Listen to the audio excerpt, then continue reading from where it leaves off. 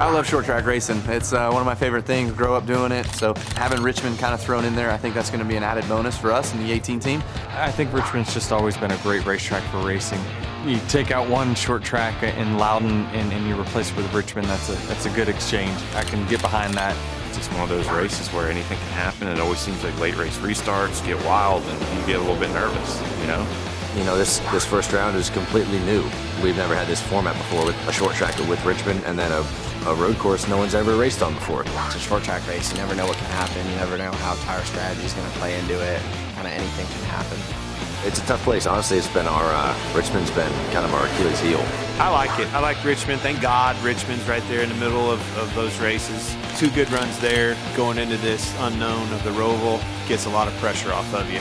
I think adding, short track racing to the playoffs is going to be exciting. It's like, if I need to move this guy to get going, I'm going to move him. And if it tears up my right front fender a little bit, it's okay.